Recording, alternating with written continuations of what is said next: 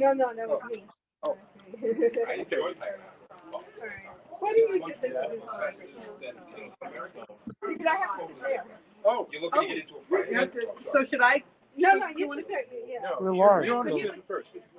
Okay, so. All right, hello everybody. I'm Howie Hawkins. I'm running for president with the Green Party. We need like 200,000 votes in New York. We got a bunch of folks from the Bronx and New York City here today, but we got a whole program. So Deborah Rosario from the Bronx Greens, with the best green T-shirt in the nation, is going to introduce Margaret Kimberley, who has written a book on the presidents called Prejudential. And you read that book, you know why we need to get some greens up in there. So take it away. Well, Margaret Kimberley, I'm so happy that you're here. Thank you. And I read 90% of your book, lost it, and had to go buy another one, and then found my old book. But I'm very happy you're here. I learned a lot about what I wasn't taught in school, and it was very moving because I just been lied to all my whole life. Yes. You know. So if anyone doesn't know about Margaret, Margaret is a author and columnist for the Black Agenda Report, and she's written numerous books about the history of the United States and history that's not taught in school. Margaret, would you like to talk a little bit more about your new book? Sure. I also want to add I'm a New York State Green. Yeah. Yeah. Thank you so much. It's always great to be in the Bronx. I'm not too far away. I live in Manhattan. Don't hold it against me though. But I love coming here, and it's a pleasure to be here with Howie Hawkins and to be here for a Green Party event. So I'd like to, of course, talk about my book, Prejudential, Black American the Presidents, and bring that story into the present day. My book is a collection of essays, 45 essays, one for each president, which analyzes the history of the presidents and their relations with and treatment of Black people in this country. It's a sad story, but there's a lot to be learned. Despite what Trump said, I don't know if you're aware, a couple of days ago, Trump gave a speech and he wants to promote patriotic education, and which is what we've always had. I don't know what he's talking about. I didn't learn any of this in school, but anyway, I'm going to read a little bit from the book, and I'm also going to read from my column in Black Agenda Report this week about climate change. The terrible fires in the West have brought that issue to the forefront again. So this is the preface to my book. The very first words is it's a quote from the great W.E.B. Du Bois, one of the great American scholars, and he said this in 1956. In 1956, I shall not go to the polls. I have not registered. I believe that democracy has so far disappeared in the United States that no two evils exist.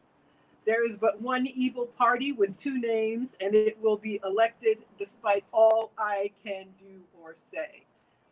And here we are 60 some odd years later, and we're still being told about lesser evilism. I don't know why anybody is bragging about evil. So I don't know if people realize what they're saying when they try to make that case. But then, as now, we have an oligarchy in this country that that controls our lives, and more so now than in the 50s. Du Bois actually became a Marxist. He died outside of this country in exile in Ghana. He had been persecuted during the McCarthy era, like Paul Robeson. They'd taken his passport at one point. But all these years later, where are we? In the book, I detail how the founding of this country has brought us to where we are today. This is a settler colonial state built on genocide of indigenous people, chattel slavery. 10 of the first 12 presidents were slaveholders. That tells you quite a lot about this country. The city of Washington, D.C., I was always taught they built this city, and of course, later on I said, well, why would you need a new city? You need a new city if you want to make sure it's safely within the bounds of the slaveholding states. So, of course, you build a new city on a swamp between Maryland and Virginia, because if Philadelphia is the capital, which it was briefly when Washington was president, and Philadelphia had a law that said any enslaved person in the state for 6 months would be freed, the president had a problem. And so he hid enslaved people, he rotated them back and forth to make sure that none of them were ever free, not even one. One young lady managed to escape from Washington's household, got all the way to New Hampshire, and the Washingtons never gave up trying to recapture her, although she succeeded in maintaining her freedom. We go forward into the years of further expansion of the United States, displacement of indigenous people, and finally we get to the Civil War. And then we have presidents like Abraham Lincoln. We're taught he's the great liberator. In fact, he wanted to get Black people out of the country, and he wanted to tie emancipation to these colonization schemes to literally drive Black people away. At that point in history, the Republican Party was started with Lincoln. They were committed to fighting the expansion of slavery, not ending it. But so at that point, Black Americans, Black men had the right to vote in some places after the Civil War. And the Republican Party was the preferred party. It was the Black People's Party. And this is a dynamic we see in history, where there's a white party and a Black party. And at that time, the Democrats were the party of the segregated South, and the Republicans were the party of Lincoln. So throughout the late 1800s, Black people constantly argued in favor of Republicans because they were not the party of the segregated South. And then as we go further into history, we see that change in the 60s at the time of the Civil Rights Movement. And the Democrats become the Black People's Party. The Republicans become the White People's Party. 90% of Black people give their votes to the Democrats. Most white people give their votes to Republicans. And we can see this being problematic. Even presidents who we were told were good for Black people, as people usually older than I describe them. So FDR, Roosevelt, is supposed to have been this great champion. And he was a president who did change history, but he would never fight for Black people. He never made an effort, for example, to pass legislation against lynchings. Democrats, Republicans, none of them responded. We go into the 60s, even people as late as John Kennedy. John Kennedy, well, Bobby Kennedy especially, hated the March on Washington. They did not want the Kennedy family to be connected with the Black struggle for rights. He's another one who used the excuse of needing the support of Southerners. Johnson was the one who was president when the movement reached its zenith, shall we say. And I think it's important for people to acknowledge the struggle of the people, instead of giving these people credit, these politicians credit for having done this or that good thing. Let's talk about what the people did, and especially the Civil Rights era. People fetishize it and go on, and the Edmund Pettus Bridge, and I Have a Dream speech, but nobody talks about, or not often enough, about what the people did. The people made clear demands. They moved in mass. They did not give up. They challenged the political system, knowing that the system did not want to accede to their demands, but they did not care. Being friendly with presidents was not on the agenda. getting their rights, getting their human rights respected was on the agenda. And that is what, if it can be said that the system has given us good things, that is why it happened. But now, in the 21st century, it's been a long time since that was the case. And now we have these same two, the duopoly at work again, but with a weakened movement. And that's a longer story. So now what do we have? We have, we're constantly told about this lesser evil. We have no party that stands for working people. They don't even go through the motions anymore.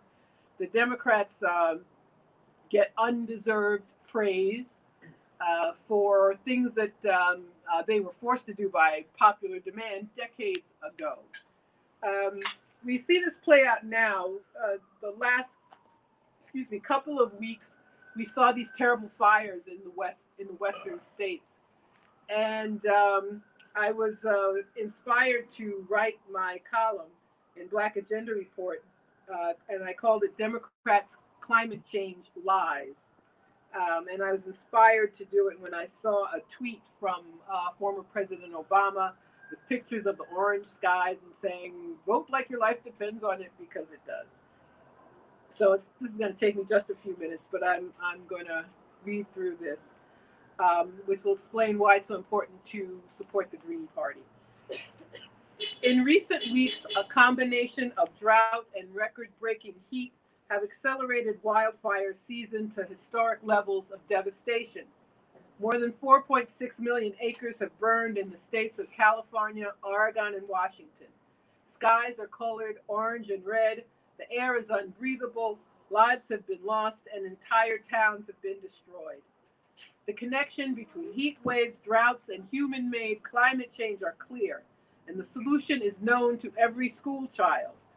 There must be a drastic reduction in the production of fossil fuels. A radical restructuring of society, especially an end to capitalist incentives for planetary destruction, is no longer optional. Every form of plant and animal life is in very grave danger. It's easy to blame Donald Trump, who, among other things, withdrew from the 2015 Paris Climate Accords. Although it must be pointed out that the agreement is an honor system-based declaration of intent and not a requirement to take action. Signatory nations chose goals for themselves while also allowing temperature increases that are deadly for people living in the global south. The agreement specifically states that industrialized nations don't have to pay compensation for the damage they do to the rest of the world. Trump's stunt gives the impression that Democrats are serious about fighting climate change, but the facts prove otherwise. Barack Obama recently took to Twitter with photos of orange California skies and implored voters to act. Quote, "Protecting our planet is on the ballot.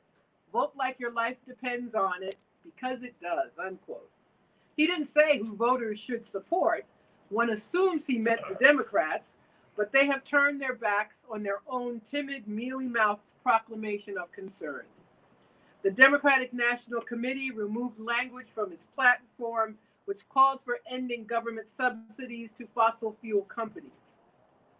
That betrayal was just as well, because the Democrats' record on the environment is nothing like the image they project on social media.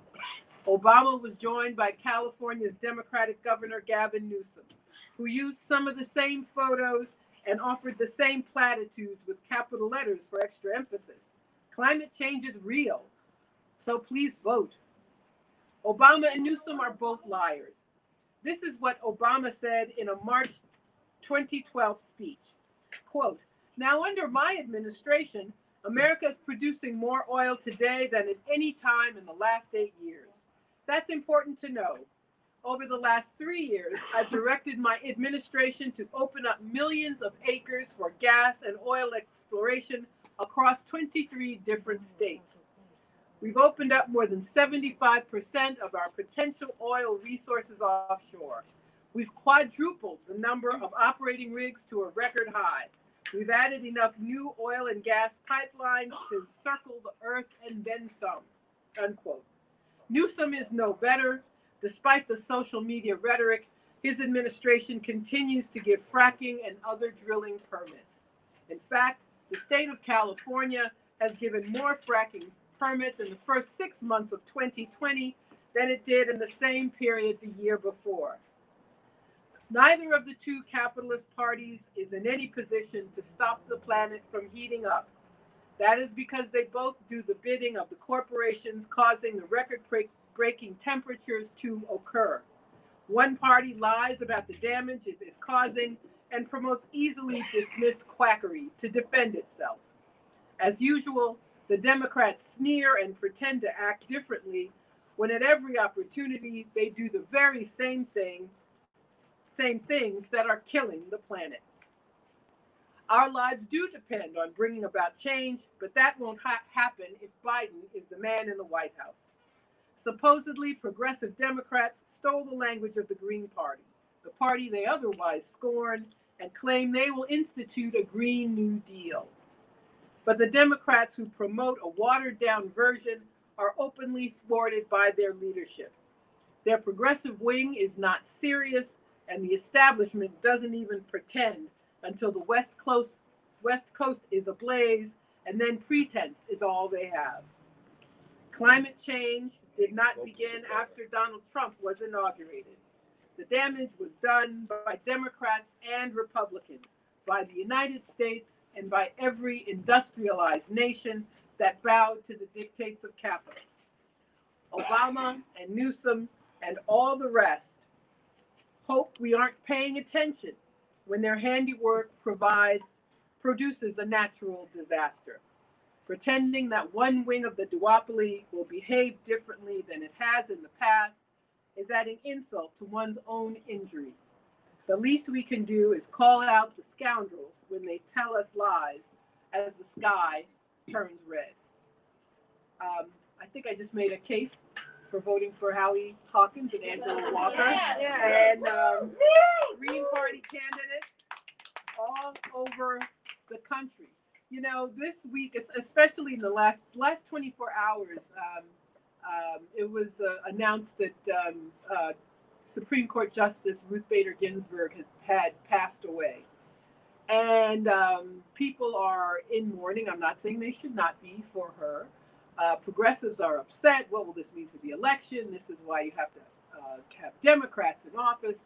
But I think it's important to talk about how the situation ended up as where we are now. Not only did Justice Ginsburg herself fail to leave office when she first became ill, when Obama was still president, but the Democrats did not take seriously keeping those seats, which they always claim are all important. What are we always told if someone doesn't want to vote for a Democrat? But the Supreme Court, what about the Supreme Court? Well, they didn't care about it that much. When Obama was president, the Democrats lost 900 seats in Congress and state legislatures across the country. Everything from redistricting, gerrymandering, choice of judges at every level of government were all at stake. But all they want to do is raise money and cut deals and get someone in the White House so they can cut the best deals. And if people are going to talk about where we are now, they should talk about the fact that Democrats, some of them have gone on record to lament that they didn't fight hard enough for Merrick Garland in 2016 after Scalia passed away. So this is not the party to hang on to. We are at a really desperate situation in this country and in the world. Everything from climate change, we can see from COVID-19, this pandemic that has exposed an economic crisis that was already in the making. You cannot complain about these issues and then vote for people who tell you we're not going to have Medicare for all. You're not going to get free health care in a pandemic. It is vital that people start tearing up what is already long gone. and look to a new solution, namely that of supporting a real People's Party, a real Workers' Party, a real peace party, and not a group of people who stab you in the front. So I am a Green. I am proud to be a Green. I'm proud to support the Hawkins-Walker ticket. I'm proud to support Greens all over the country.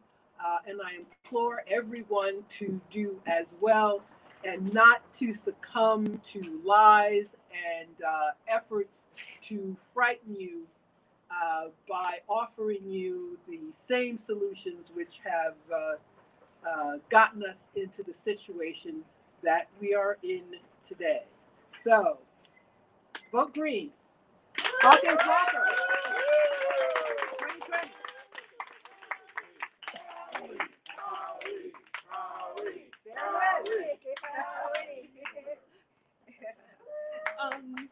So Kimberly, thank you. Oh, you're welcome. Margaret, thank you for the And our book is push for the Green. Yes, the Green yes, my Party. book is it's back there. I'm looking at it. So Yeah. if you haven't already gotten it, tonight's Everybody your big grab chance, one. and I'm It's going to good sign it. reading. I'm here. Yes. So one big lesson I got from your book was Yes. that this game of voting for the less evil Mhm. has been going on since the beginning of this Yes, it country. has. Has been going on since the beginning of this country. Yeah. And especially here in the Bronx, right, where we had the highest death of COVID-19 deaths, and pretty much Democrats hold this borough, right?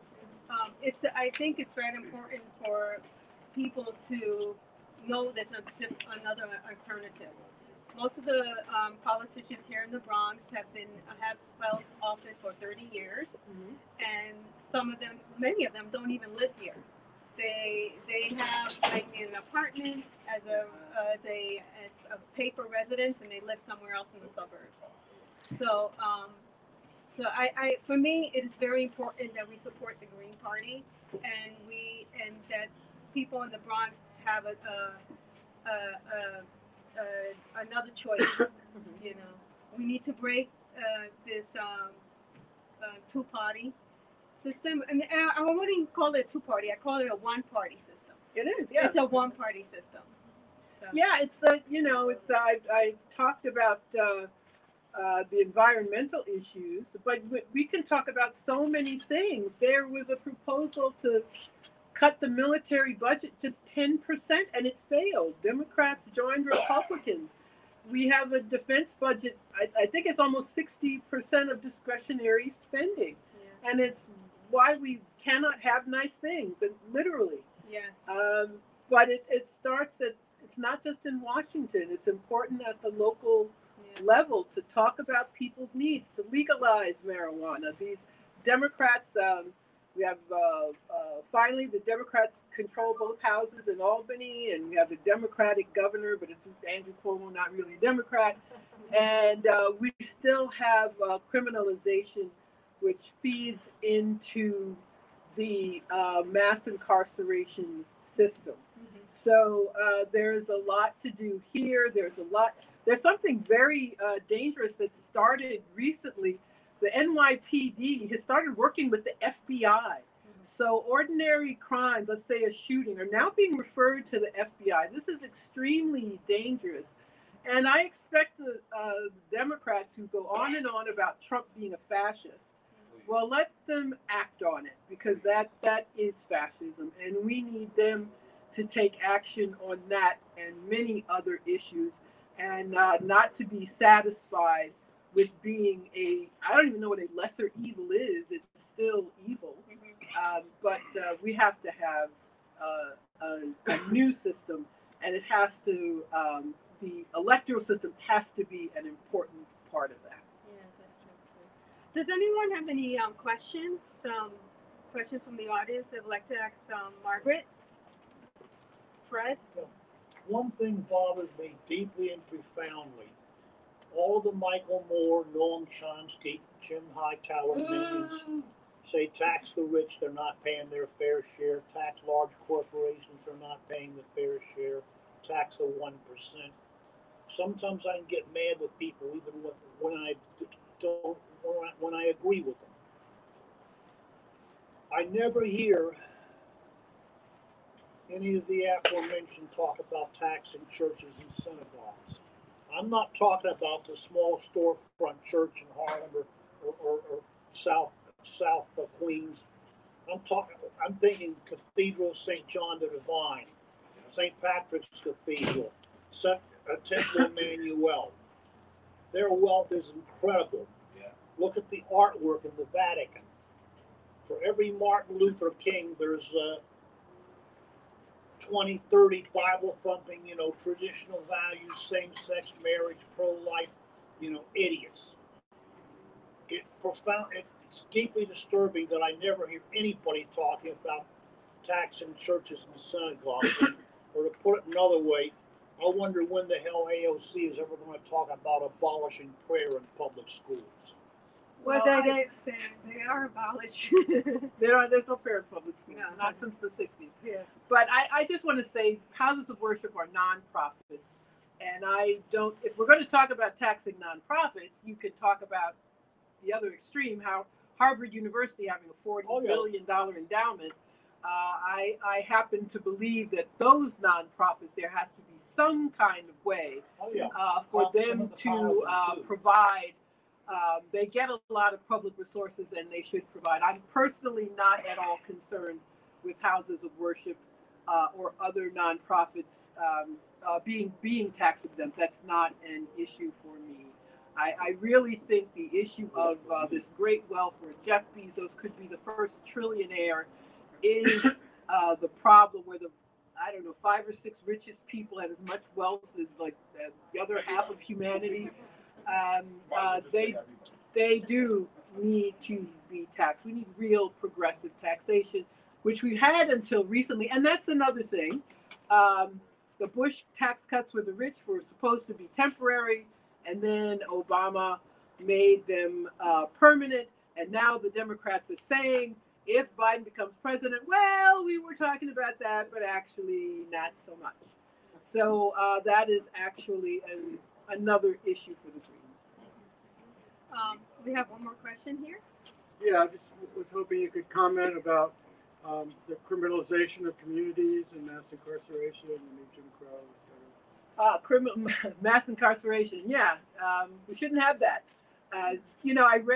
I was asked to write about changes since Martin Luther King was alive. When King was alive, there was something like 600,000 people incarcerated in the entire country. Now there are more than 2 million. Half of those people are black. Black prisoners make up 25% of everybody incarcerated on the planet. People have been talking about defunding the police or abolishing the police. We need community control of the police. We need the ability to hire, to fire, to set policing policy, to set policy in the carceral state. People the wildfires in California, incarcerated people are a lot of those firefighters. And the governor passed some tepid bill which gives them the ability to ask permission to be a firefighter, and then a judge will decide if they can do so once their sentence is finished. It's not very much. So that is just an example of the prison industrial complex. And it all starts with the police on the beat, who interact with people, who work with the district attorneys, the prosecutors, who are very cozy with them. So of course, when the police kill someone, they don't want to make them pay. So this is an area where we need community controls. Do you have any more questions? Okay, good. Thank you very much, Margaret. Thank you. Very, very Margaret. And once again, please donate to Howie Hawkins. Yes. Is it Yeah. And, on their phones or something? How do people donate? yeah, you could donate in Howie Hawkins' website, and I think it should be on the live stream in his website. Could you show your book? One more time, yes. Yeah. Prejudential, Black America and the President. You can get it from the publisher, Steerforth Press, that's steerforth.com, from Amazon, from Barnes & Noble, from your local bookstore, bookshop.org. Get books from your local independent bookstore. Thank you. Thank you very much. Thank you.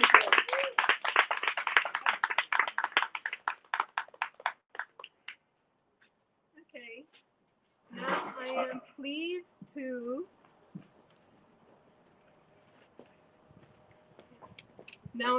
to introduce Howie Hawkins, the Green candidate for president. Yay! The working man's or working person's president, and we need to put a working person in the White House. Howie Hawkins.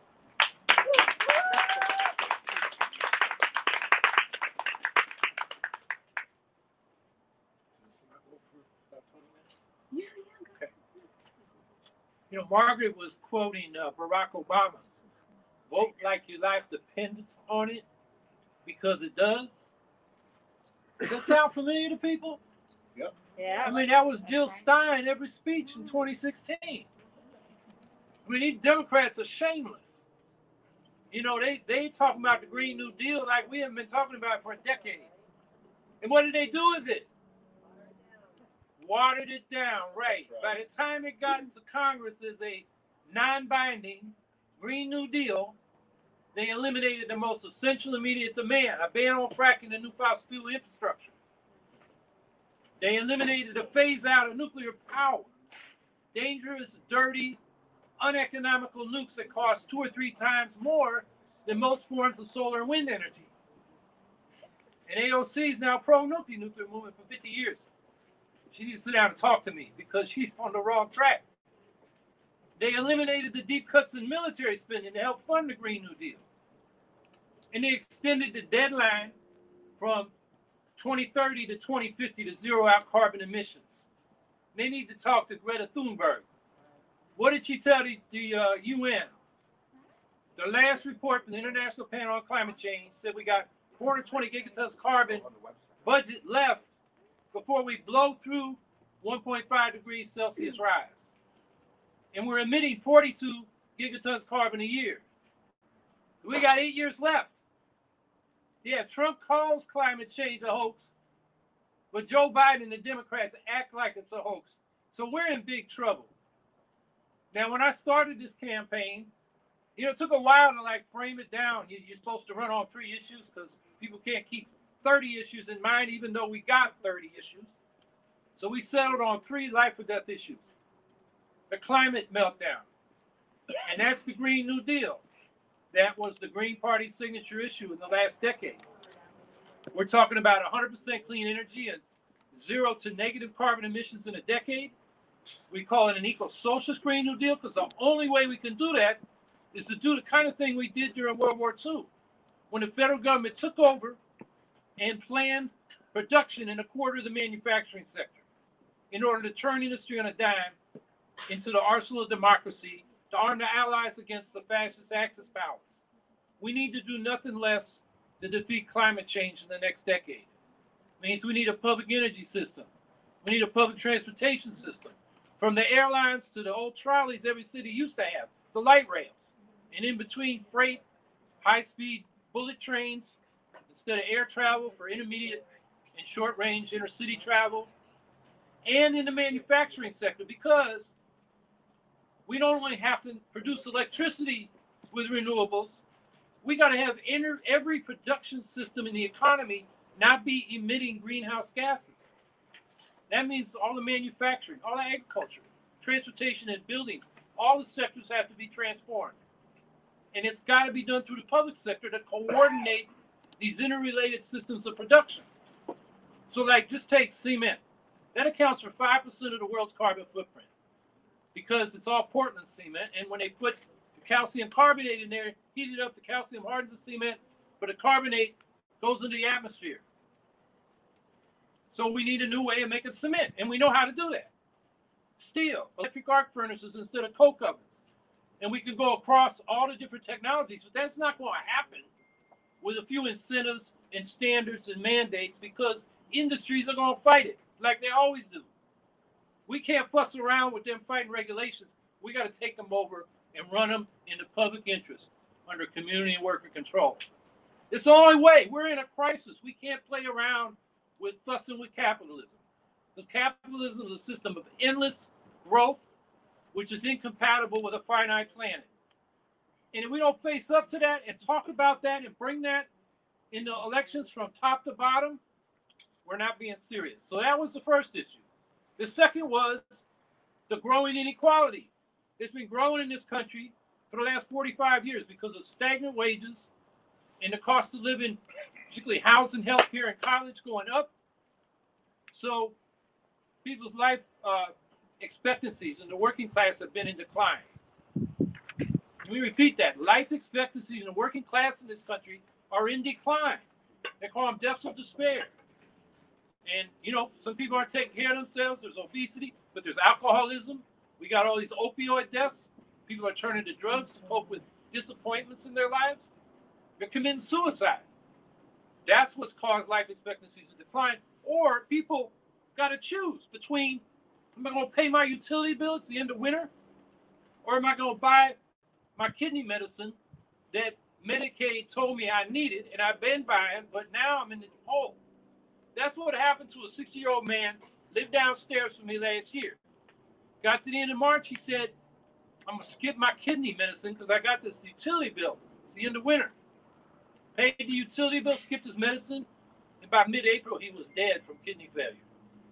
That's what's going on in this country. It's inexcusable. So we're calling for an economic bill of rights. That's been on the agenda for 75 years.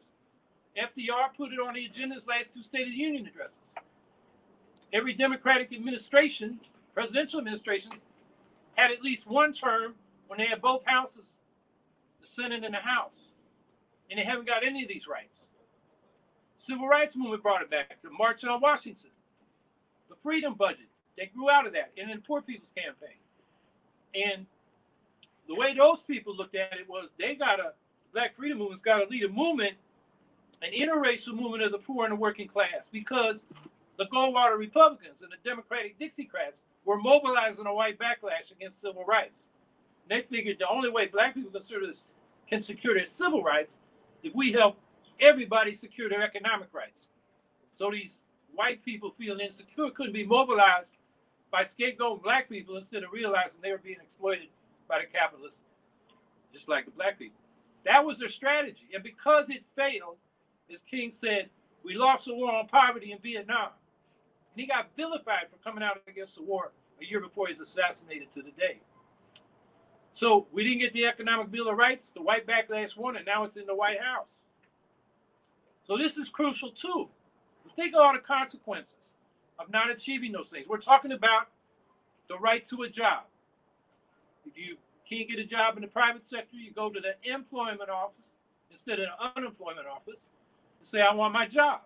And communities plan social services and public works they need in their communities, meet community needs. And then when people aren't working in the private sector, they can get a living wage job working in the public sector, providing what the community's already said it needs. And you know what? Polling shows going back to when they first tried to legislate that coming out of World War II, majority of American people are for that. What we're talking about in the Green Party are positions the majority of people want. An income above poverty. That was King's big thing. He said the fastest way to end poverty is just give poor people money, because what are they lacking? Money. You know, I mean, 99% of poor people, they're working hard at low-wage jobs. They're still poor. So they need want higher wages. We need to raise the minimum wage. But just if your income's below the poverty line, the government sends you money to bring you back up above it. You can build that right into the tax structure. So a job, a guaranteed income. Housing for all. Our Green New Deal plan wants to build 25 million units of public housing done the right way. Mixed income instead of segregated housing for poor people of color in the worst part of town, isolated from transportation and jobs, and good schools and so forth. Like they do in Europe. They got professionals, middle income working people, and low income people living in the same developments. And we need to build, now I say 25 million, AOC and Bernie came up with a 2.5 million unit 10-year program. They call it the Green New Deal public housing program. I'm trying to figure out where they got that number. We got 25 million because there are 10 million people who cannot afford, who are low income, cannot afford affordable housing. And by the federal standard of 30% of your income. A quarter of the people in this country pay over half of their income for housing. Half pay over a quarter. So there's a need for that. So we're figuring if we're going to have mixed income, 40% reserved for low income people, the rest for other people, you need 25 million. The other reason we get that number is, you know, back when the Fair Housing Act finally passed after King was assassinated, that was the hard one. Congress said, well, we're going to build 25 million units of affordable housing. The problem was that was like the first dawn of neoliberalism. In other words, privatization. So instead of doing it directly through the public sector, which is cheaper, they're going to do what they call public-private partnerships.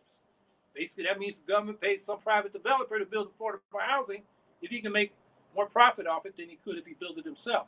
And they're not interested in building housing. They want to do upscale, not, you know, affordable housing for low-income people. And then that didn't even happen because the Nixon administration came in and they didn't want it. Part of the 25 million was desegregation, and Nixon didn't want to do that. So that all got killed. But 25 million was once on the agenda in terms of the number of public housing units. So that's where we get 25 million. Our Green New Deal is about solving problems, not posturing. And that's what really burns me up because, you know, AOC gave over the planning of a Green New Deal to the consensus think tank. They came up with nothing, just a couple of essays. And then their top people moved on to other think tanks. They're playing with us. There is no Green New Deal coming from the Democratic Party. And the climate is melting down. So inequality, jobs, income, housing, Medicare for all. We want to go back to the old Dellums bill, which was competing with the Kennedy bill, which is what we call Medicare for all, and the Nixon bill, and this is back in the 70s, which became Obamacare. You know, mandates for employers and individuals to buy insurance.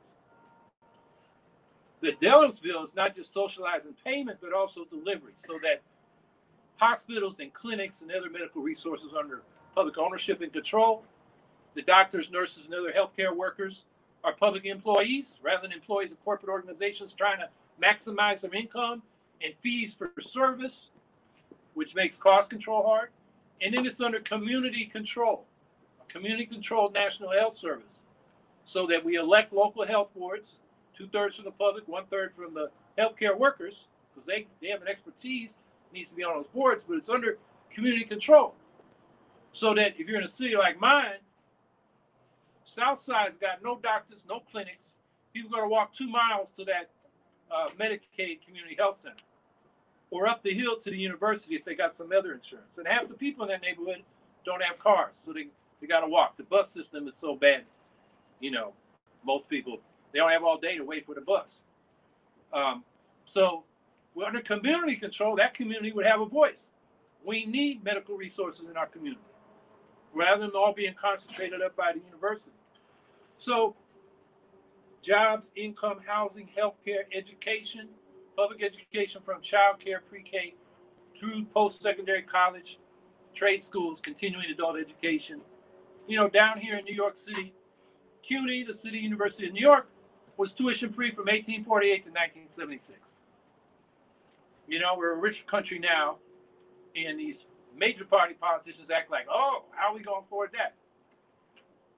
Well, when you're spending $1.25 trillion on a military budget, and you got big corporate welfare for fossil fuel companies and so forth, yeah, you maybe have trouble finding money for real priorities, what the people want. So jobs, income, housing, healthcare, education, and then retirement. My generation, stagnant wages, rising healthcare, housing, and college costs. A lot of people in my generation still working when they should be retired because they weren't able to save. I know a woman, you probably know her, Coley Clark. Last time I talked to her, she got student loans in the 80s. She's an old civil rights worker. She was Medgar Evers' assistant when he was assassinated, got involved in SNCC, came north with King to Chicago when he tried to bring the movement north. Ended up going to school at SUNY Albany and took out some loans. She's now on Social Security, and Social Security is her checks are garnished to pay off student loans. I mean, this is just, unspeakably immoral. And so we're just saying double Social Security, so every senior's got an income above poverty and they can retire. And some young people looking for work can take their place and get a job. I mean, Stephen Hill, a Green out of San Francisco, developed a whole plan for this a decade ago. It was in the Atlantic magazine and then published as a book. So that's the Economic Bill of Rights. And then the third thing, this new nuclear arms race. The Bulletin of the Atomic Scientist has their doomsday clock the closest it's ever been to midnight.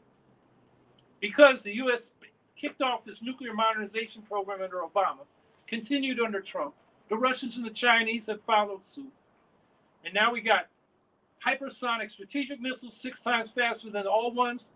So you no longer launch on warning when your radars say they might have launched. You launch in anticipation because you don't have time to react. That puts us even closer to an accidental nuclear war. And then they put more tactical nukes than conventional forces with a crazy idea that we can escalate to de-escalate. That's the doctrine, military doctrine of U.S. forces and now Russian forces. And Daniel Ellsberg will tell you that's crazy. He wrote a book called The Doomsday Machine. He calls that his second Pentagon Papers because he was a nuclear war planner before he was a Vietnam War planner. And once one nuke flies, they all fly. It's automated. That's why it's the Doomsday Machine. This is an existential threat. None of the leadership of the two parties have talked about this. None of the presidential candidates have. We're talking about peace initiatives to reduce tensions so we can go to the other nuclear powers and say, look, these weapons should never be used. Let's negotiate mutual nuclear disarmament.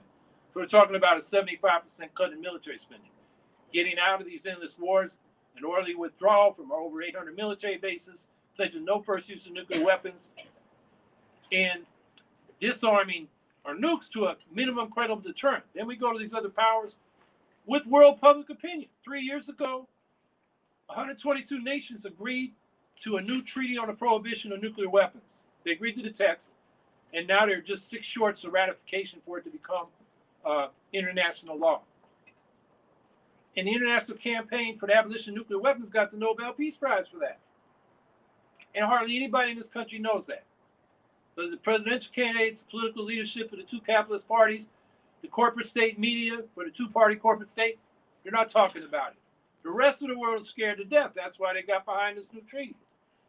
So that's the third issue. And now, of course, we got the COVID pandemic. 4% of the world's population. We got a quarter of the world's deaths. We got a guy who's president who is incompetent, only cares about himself, doesn't give a damn about any of us, who has let this thing, he could have been the hero of this thing. He could have just filed the public health advisors and done like, Europe and the Pacific Rim countries have done. Test, trace, concentrate, suppress community spread. People go back to work and school safely. And, it'd be around, but it wouldn't be what we got right now, which is over, I guess we just hit 200,000 deaths or about to. And the epidemiologists say we're going to have 400,000 by the election because it's going to accelerate. This is, just a total calamity. And so people say, well, Biden wouldn't do that. He probably wouldn't. But where the hell has he been the last 6 months? He's got the stage.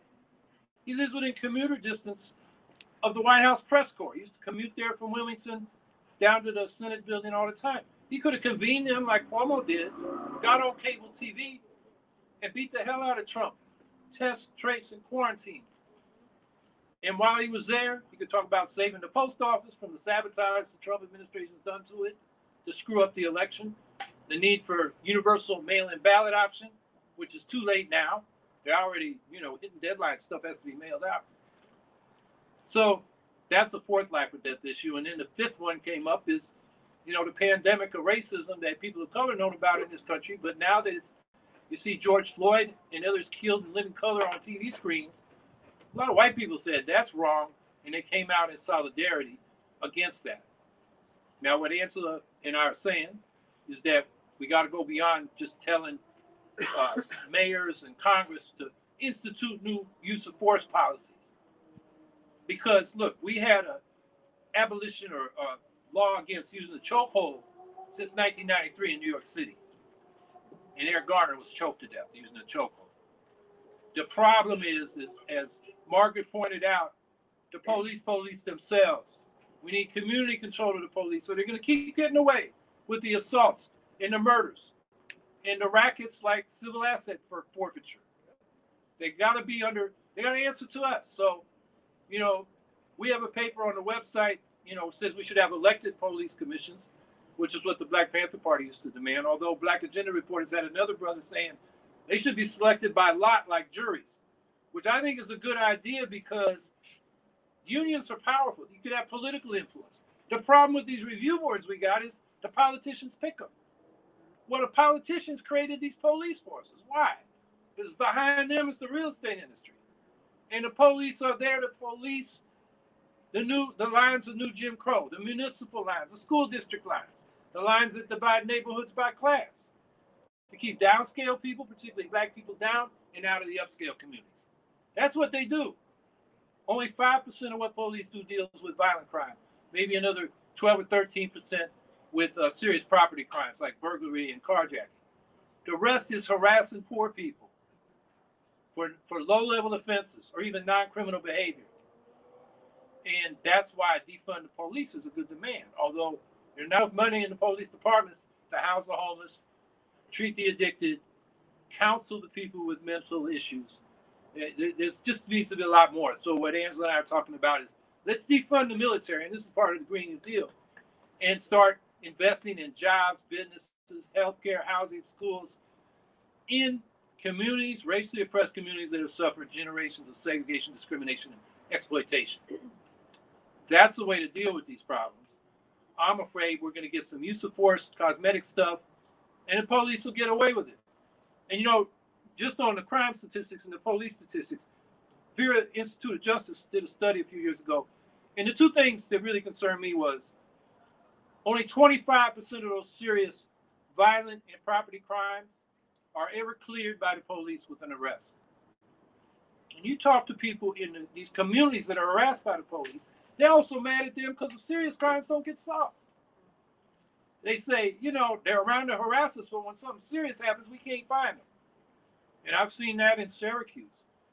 And the other thing is, the other statistic was 60% of the victims of these serious crimes don't report them to the police. And why do you think that is? If you're at the scene of the crime, you might get charged. I think that's what people think. You're a witness or a victim, you don't even want the police involved because you've had such bad experiences with them. So those are 5 life or death issues. And how am I doing on time? Because you said 20 minutes. You could do a little more. Okay, because I could spend a lot of time telling you what's wrong with Biden. I don't need to tell you what's wrong with Trump. But let me say a couple things. Biden's climate policy is probably worse than Trump's. Trump is incompetent. He's lazy. He's not going to do stuff. Biden's people want to frack the hell out of the country for oil and gas. They excuse that by doing, they say, carbon capture and sequestration. Well, guess what? That's very expensive. And to do it on a mass scale, because they're talking about doing that to all the gas-fired power plants, you got to build a whole new infrastructure to capture the carbon and pipe it to where you're going to pump it into the ground and hope it never comes back up. Because if it does, it suffocates people, because carbon dioxide concentrated like that is heavier than the atmosphere. And, that's happened like when it bubbles up out of a volcanic situation in the lake in somewhere in Africa. I forget which country it was. It killed several thousand people.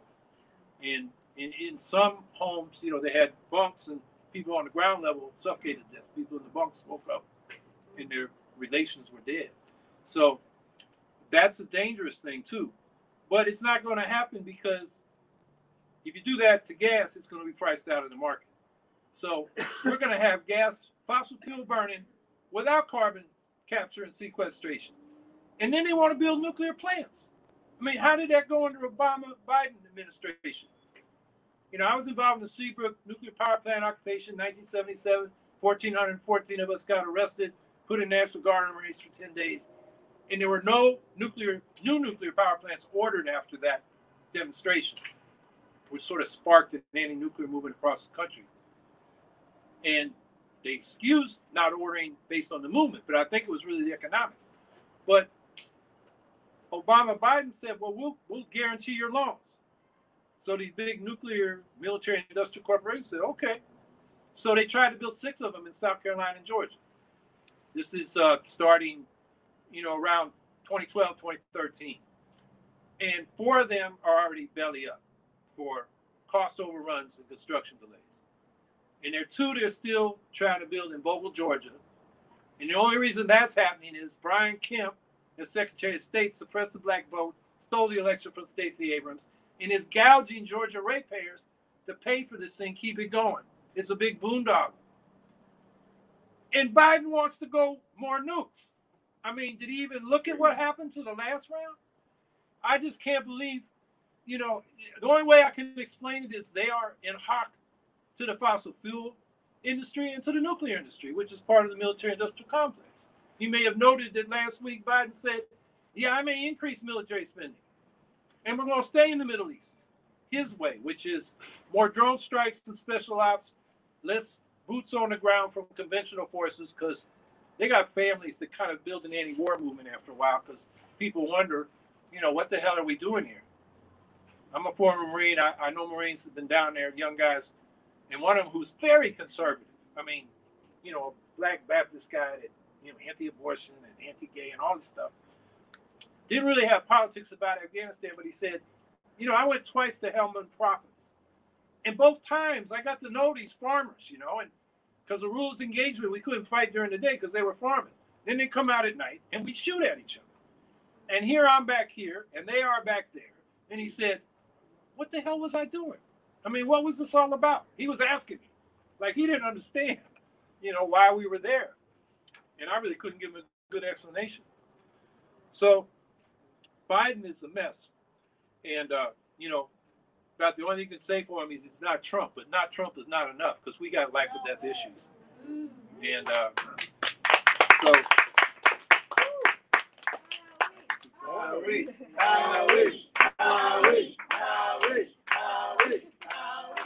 you want to take questions or you Sure, like, sure. Okay. So before we do questions, yeah, okay. We have Gloria Matera. She's the New York State Green Chair, and she will make a pitch for Howie and why we should support Howie Hawkins. Right. Hey, Howie. Hey, everybody. Gloria Matera. I'm co-chair of the Green Party of New York and also one of the national co-chairs of the National Green Party. And a former running mate of Howie's in 2010 when he ran for governor for the first time. And no one will talk about the issues better than Howie. So there's not much more to say about that except, emphasizing the eco-socialist Green New Deal, about healthcare for all, about housing, about an economic Bill of Rights, because basically what we're talking about is having a livable planet with a humane and just society. And that's what you're going to get when you vote for Howie and for Angela. And so from the time I campaigned with Howie in 2010 to this moment, listening to him in this wonderful event that Chris and Karina have put on and the Bronx Screams, that he totally fires me up. And when he fires me up, I want to make sure that his word, his platform gets out to as many places as possible. So that's why I'm asking the people that are here tonight and those of you who are out there watching this live stream is to please make a donation at howiehawkins.us.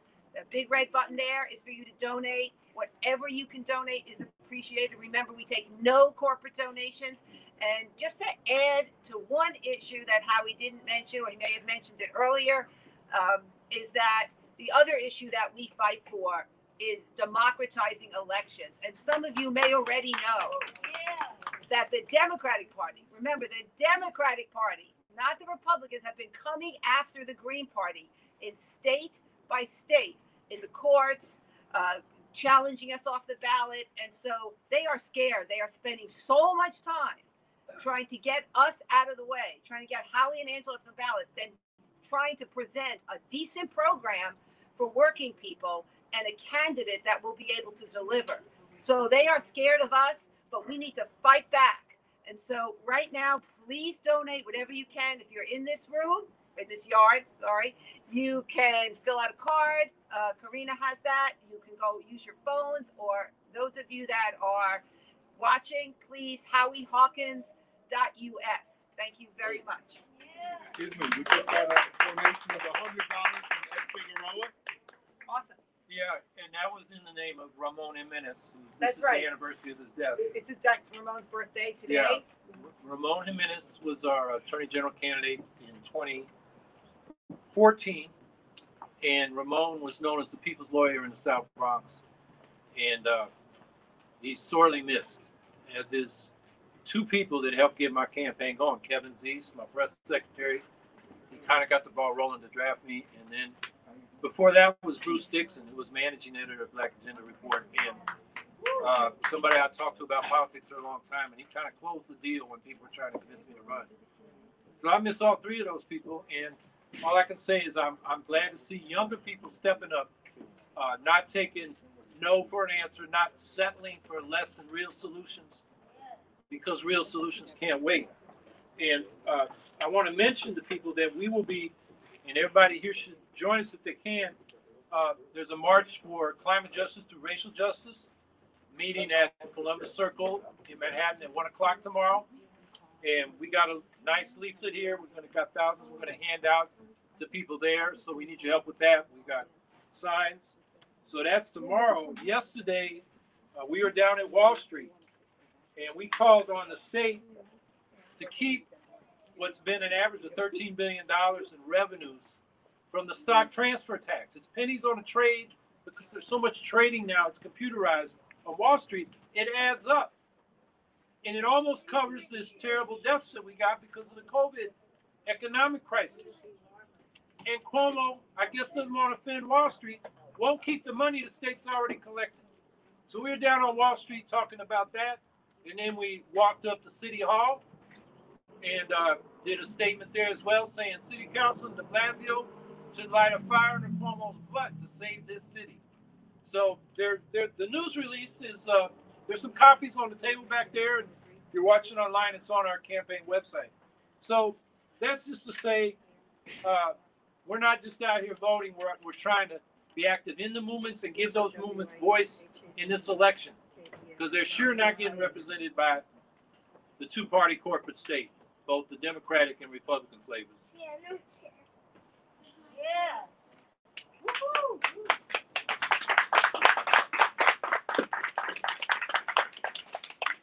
What do we want? Howie! When do we want them? Now! And If you what don't do we get want? it, shut it down! That's right. Howie Hawkins is the president now. Yeah.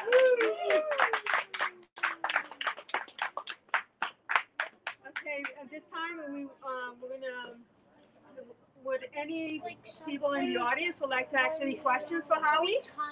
Yes, you could come up here, just come up here so we could just hear the question. Oh, yeah, because otherwise my projection is not that good. Okay. Howie, any luck with nabbing a Joe Rogan interview? Because I think that would really get the message across, whether it's with Biden or Trump or not. Yeah, I know our media people have made inquiries, and we heard he wanted to host a Trump-Biden debate, and I think Biden said he won't go. So our message to Rogan is, I'll go. And I'm ready to debate Trump. I don't think he's ready to debate me. That's right. You know, hey, Donald, when's Mexico going to pay for your stupid wall? You know, and how those bone spurs doing, you chicken hawk? You know? I mean, we can go on, but, you know, I don't think Biden, when he does debate him, is going to, you know, that you got to do that to Trump, because you can't have a rational argument with him. He just throws insults back. I think you can throw insulting truths back at him and make him look bad, but I don't think Biden's up to that. But I think Trump is toast, actually, though, because you just look at the polls. They've been solid since the spring. It's going to be a landslide in the Electoral College unless somehow they mess with the count. And, you know, we were talking about the Democrats going after us. Their message is we were holding up the absentee balloting. No, they were holding it up by dragging this through the courts. And we were the ones pushing for an early resolution. And you read the Wisconsin case, the dissenting opinion, which actually looked at the merits by the law and the fact we should have been on the ballot. The Democrats think they're going to get more votes out of Wisconsin. Angela Walker, my running mate, ran for sheriff as an independent socialist in 2014. She's a native daughter of Black Milwaukee. 67,000 people voted for her. That's more than double what Jill Stein got in 2016. How do you think those people feel about her being thrown off the ballot in Wisconsin. Democrats are depressing the vote by people who see that and say, oh, I'm disgusted with both parties, I'm not voting. I mean, the real reason that Bush got elected in 2000 and Trump got elected in 2016, the first reason is massive suppression of the black vote. Hundreds of thousands in Florida, millions across the country in 2000. And then in, take Michigan in 2016, it was Jill Stein who took them to court because there were 75,000 ballots in Detroit never counted. The Republican Secretary of State put defective scanners in Detroit precincts. And at the end of the election, a bunch of votes hadn't been counted, hadn't been run through the scanners. So we sued to get them counted. The judge said, well, you could win every one of those votes and you won't win the election. That was the Jill Stein. The Clinton lawyers were in the court. The judge turned to them and said, you have standing, you want to intervene. And they said, oh no, we're just observing. And then they turn around and they blame us. I mean, so black voter suppression. And then of course the Electoral College. You know, you split the center-right vote and you get these right-wing losers. We've had a solution to that since before Nader ran. Get rid of the Electoral College and have a ranked choice national popular vote for president. Problem solved. You'd think the Democrats would figure that out. Instead, they pick on the little old Green Party, and the Electoral College is still there. There are projections that the popular vote could be 5. I've even seen 8 million votes in favor of Biden, and Trump could still win because of the Electoral College. It's a vestige of slavery times when they maximized the vote of the slave-holding South, and it got worse. Before it was 3/5 for black people, then it became 5/5 with Jim Crow. So it even increased their power.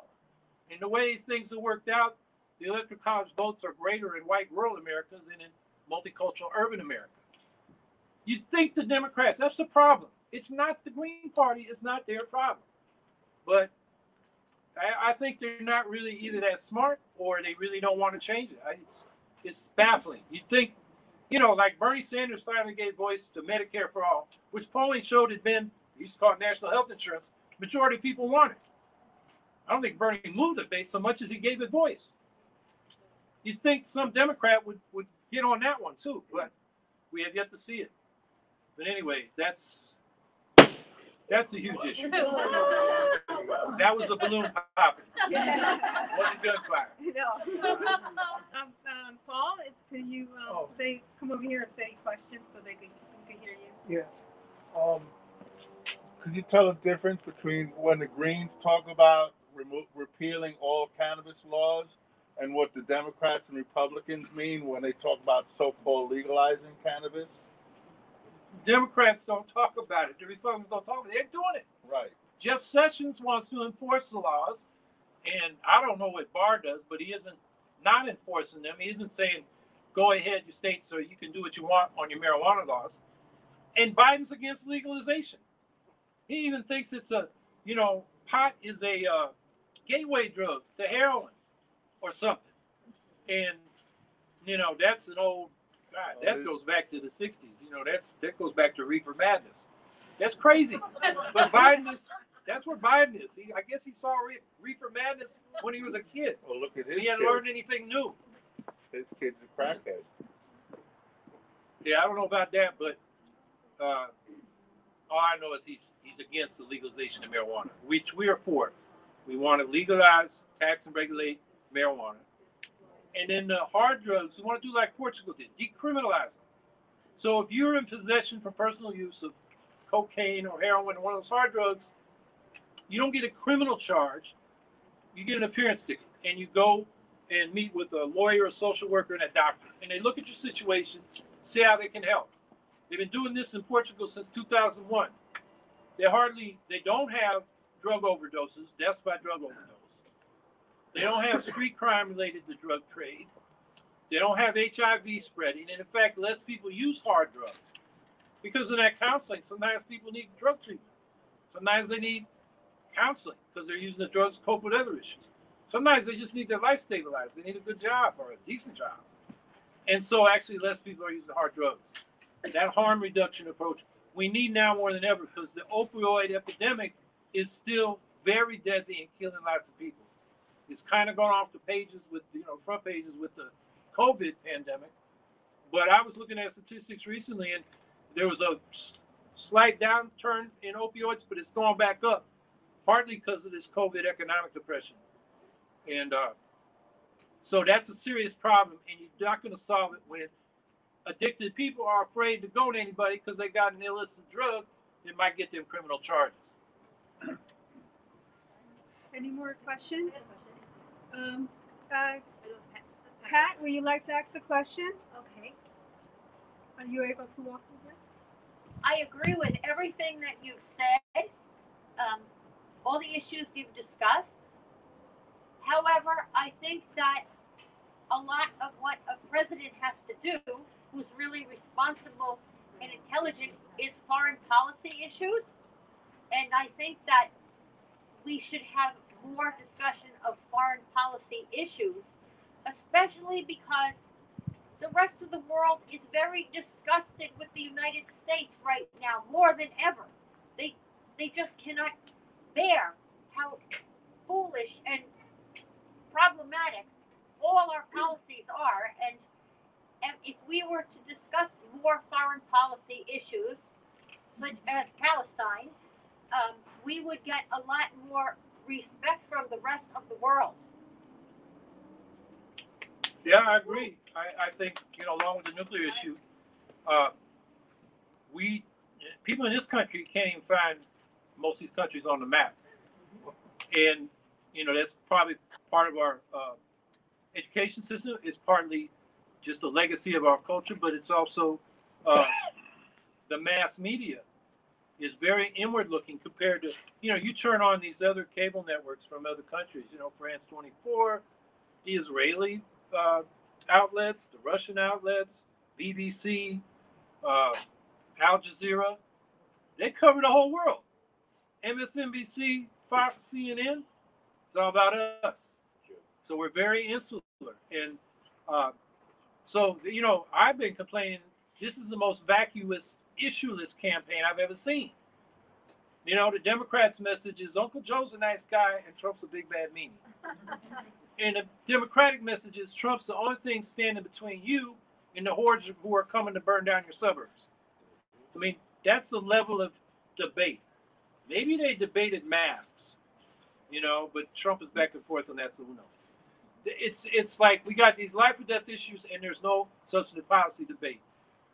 And probably more than any other area is foreign policy. I guess they're debating over who's tougher against China. When instead of saber rattling, we got to engage the Chinese. Climate issue, China's spewing out more carbon than we are. What smart policy do we have to get them to stop doing that? Well, I think the first thing is we got to set a good example, or we can't say anything to them. And then of course the nuclear arms race. Instead, we're like, patrolling right up against their coast. Imagine if China was patrolling in the Gulf of Mexico, and threatening us, or just showing they could do it. It'd be a very different kind of mentality. It doesn't mean there are not issues in the South China Sea for Vietnam and the Philippines and Japan, but with China. But we're not the only power in the world, and we're not the world's policeman. And when we try to do it, getting back to what the question was, even before Trump, these Pew surveys of world public opinion about which countries are the greatest threat to world peace, U.S. has been at the top of that list for a long time, because obviously we're the ones fighting. We're active. We have combat troops engaged in 14 countries right now, 14 wars. Most Americans don't even have a clue about that. They think Afghanistan, Iran, maybe Syria, maybe Yemen, maybe Somalia. After that, Niger, it's all over North Africa, the Middle East, and also the Philippines. And we don't even know it. We're fighting wars, and we don't even know what countries we're fighting in. I mean, that's how right that question is. These issues got to be discussed much more. Question back there. Can you come forward? Oh, hi, Howie. Hi, I just wanted to ask, you know, there's a huge debate going on with the relocation of the homeless, and de Blasio is pandering to sort of the Upper West Side yuppies who don't like to see the homeless on the street, so they relocate them to other districts. And it's incredibly disruptive to like a lot of the families and a lot of the, you know, single people who have to, you know, they move to a whole nother environment, and you know, it's just disruptive. I just wanted to weigh in on that. Yeah, and you know, I know you're involved with this group, Progress New York, that's been fighting de Blasio on his privatization of public housing, the RAD program. I forget what the acronym stands for, RAD. But yeah, people, you know, watching and think, you know, oh, we got a, you know, progressive mayor of New York. Need to look at his housing policy. I mean, they've done what they call affordable housing, and like the lowest income units are what? You got to have income of like 60, 70,000. Yeah. Well, you know, that's like 5 people in the family on a minimum wage. Right. You know, it's not for it's not affordable for the working class in the city, and privatizing public housing has made it it's made it problematic where they've done that, and it hasn't expanded housing. That goes back to that public-private partnership thing that the Democrats tried to do in the late 60s, you know, opening the door to this privatization of public housing.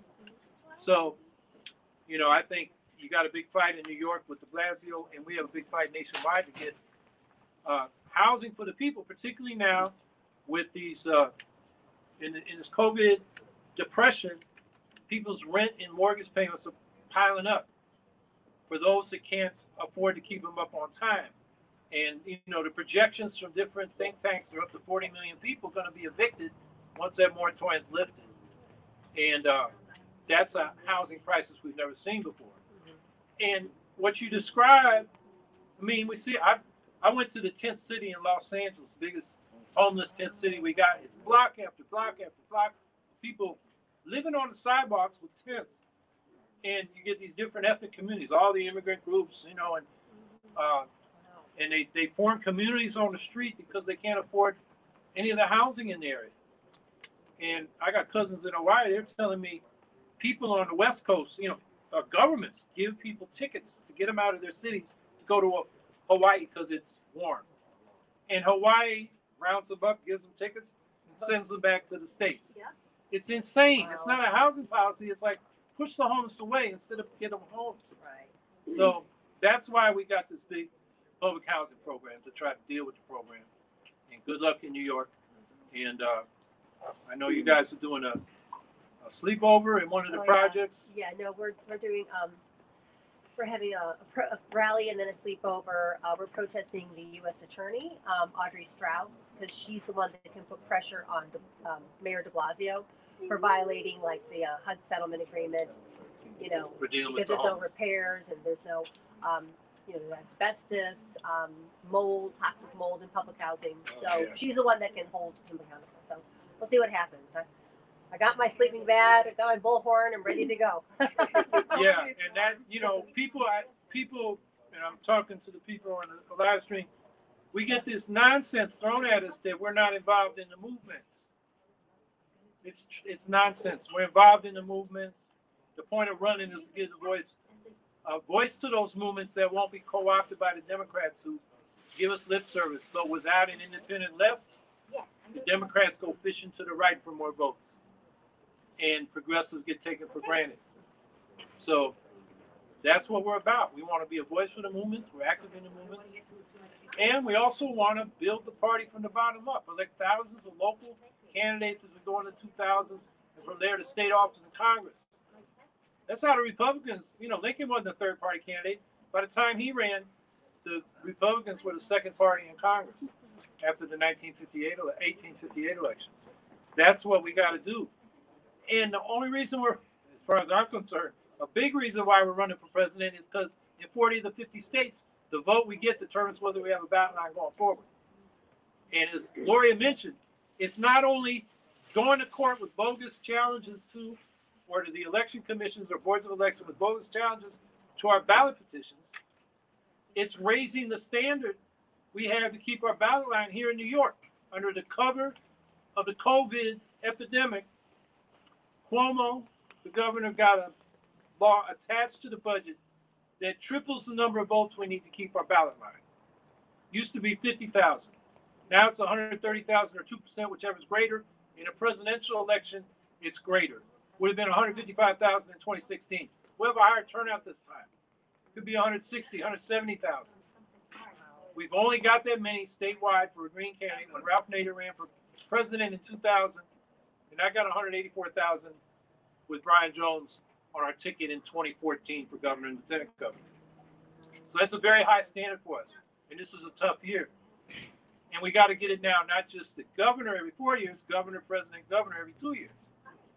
And if we don't meet that threshold, we got to get triple the signatures. 45,000 good signatures, which means 90,000 in a 6-week window in the heat of summer. You know, there are other states that have a few more signatures, but they got all year to get them, or a year and a half. We got to do it in 6 weeks. That's why this election is so important. We're fighting for our lives. When the New York Times caught wind of this, they had a headline. Democrats' secret plan to kill third parties. Well, it's not a secret now.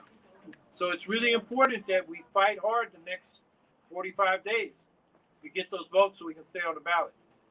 So we aren't spending the summer 22 knocking ourselves out to get enough signatures so we can actually run a statewide slate of candidates. And we turn them in late August. The Democrats challenge. By the time the process is ended, it's late September, even early October. And it's a month till the election. That's what they do to us. So we can't let them do that to us. That's a challenge for us in New York. Okay, thank you. Any more questions? Howie, just one more time. Could you explain to the people in the Bronx one more time why they need to vote for you and why the Bronx needs Greens? Well, there's a lot of things to say about that. I mean, in this election, we get a ballot line, then you can run candidates for city council and your other local offices. I guess down here, your local offices are city council, state assembly, which actually is a smaller district than city council, state senator. You don't have local school board elections here. You got mayoral control. That's something we want to fight. But anyway, to be engaged in those politics, we got to get 180,000 or more votes in this election. So that's one way it affects the Bronx. And then what are the issues in the Bronx? Housing, healthcare, climate change. You got terrible pollution, asthma. That comes from fossil fuels. We have Asthma Alley right here in the South Bronx. We had the highest number of deaths from COVID-19. Right. And we've had Democratic administrations at the federal level, city level, state level, and they're still making people sick. So that's an issue that affects the Greens. Economic justice, environmental justice, peace. I don't know how many kids here volunteer for the military because it's the only economic option, but you're nodding like it's a lot. Yeah, I would expect so. So these are some of the issues that we're talking about that affect the Bronx. So, and I look, if we're going to have the Green Party become a major party and force in American politics, we got to engage the people that don't vote. That's the 100 million that didn't vote in 2016. That's a group of people that is predominantly working class, predominantly people of color, and young. Sounds like the Bronx, which has low voter turnout. So the future of the Green Party depends on the future of the Bronx Greens. You got to organize those folks in concert with our brothers and sisters around the country. And so it's not just what we can do for you. What can you do for all of us? You know, we got to get the Bronx organized. Thank you so much. Before we go, we want to, Gloria Matera wants to come up one more time and make a pitch for Howie Hawkins. And Gloria? I'm right here. Oh, okay, right there. And Gloria Torres, New York State Green Chairperson. Great. So everyone, thanks. You know, as the program's coming to a close, first we want to acknowledge our very gracious hosts here in the Bronx, Karina and Chris, and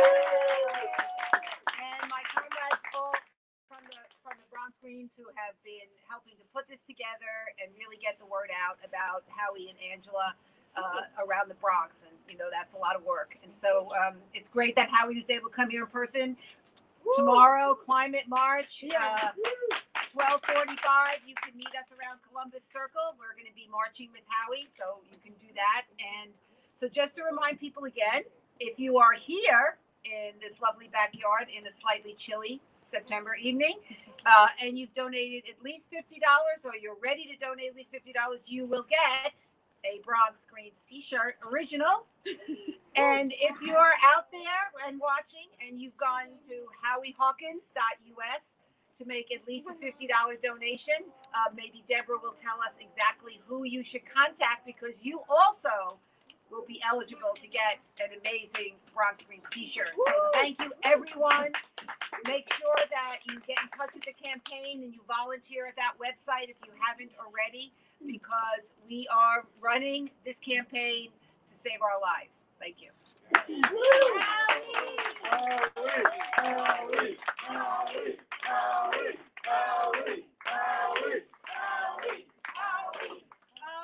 Yeah, tomorrow, please meet us in Columbus Circus. There's going to be a table for the Green Party, and we encourage everyone to come out and support Howie and support justice for racial, for climate justice, okay, and racial justice, okay. We thank you very much. Howie, any last words before you go? Yeah, 5 minutes. 5 minutes? Yes. Okay. Yeah.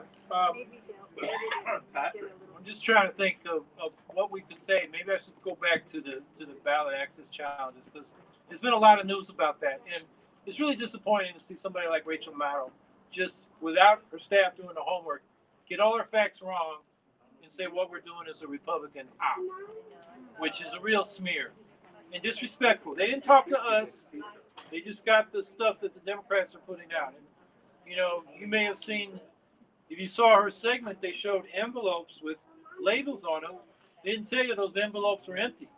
The spin was that the ballots were already out, the absentee ballots, and we were holding up the election. So I would urge people, when they, you know, hear news about the Green Party, first of all, think about the source. Second of all, do your own fact checking, because they'll smear us. And the problem is, we don't have as big a platform to fight back, so we gotta be smart. You know, we gotta be critical news consumers.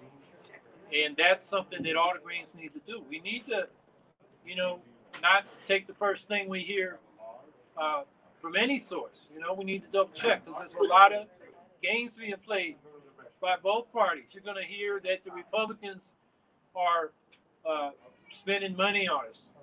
And, you know, no doubt in the background they do. Both parties look at us as pawns on their chessboard. And they're playing games, not just with us, but with all the voters. You know, the people that lost in Wisconsin were the voters. They don't have the green option on the ballot. Those that wanted it don't have it. Party suppression is a form of voter suppression. That was a big point Bruce Dixon used to make. And the Democrats get all self-righteous about this black voter suppression. They haven't been too good about fighting it. Meanwhile, they're turning around and suppressing the vote. 61% of Jill Stein's vote in 2016, according to the exit polls, those voters said they wouldn't have come out and voted if Jill Stein wasn't on the ballot. The Green Party brings new voters out. Our voters are our voters. They voted for us for a reason. It's as arrogant as hell for the Democrats to think, well, we're not on the ballot, they're going to vote for the Democrats. You know, a lot of people will say, to hell with you, I ain't vote for anybody. That's what they're doing. So I think I want to emphasize that, because that's what's in the news at the moment. Instead of, how are we going to end this nuclear arms race that could kill us all? How are we going to deal with the climate meltdown? How are we going to get people the basics they need so that their life expectancies can come back up among the working class? How are we going to suppress the COVID pandemic and recover from the COVID depression? The Green New Deal is how. Yeah. That's the public investment we need. They're talking about trickle-down economics again. Whether it's, you know, the endless money the Federal Reserve will give to corporations at the zero interest at the window, at the Fed window, or it's, you know, this little $600 supplement for unemployment, so there's a little consumer demand out there. That doesn't create new assets. That creates new jobs. And that's been the problem of our so-called economic stimuluses all along. It makes the rich richer. because they take that extra money. They don't even buy or create new productive assets, the kind we need to deal with the climate crisis, because the demand isn't there. They buy stocks. They buy their own stocks back. They buy other people's stocks. They buy bonds. They do derivatives.